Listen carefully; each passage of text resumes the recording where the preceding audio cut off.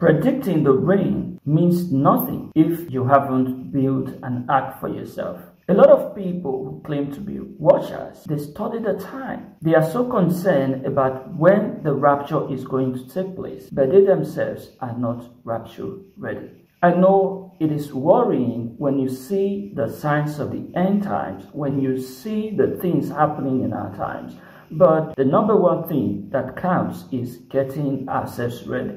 The question is, are you ready? Not many people are arguing anymore that we are in the end times. Not many people are arguing with the fact that Jesus Christ can come at any time, because we see the things that are happening right now all over the world.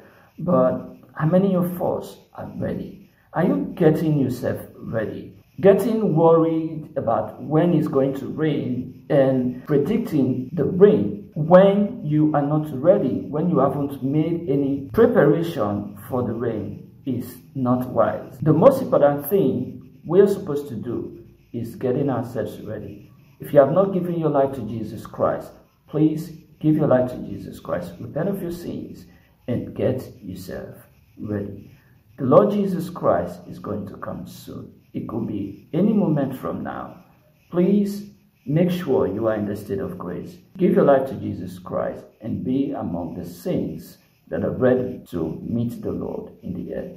Please share this video with someone and don't forget to subscribe. I'm Brother Hosanna TV. God bless you. See you next time. Bye.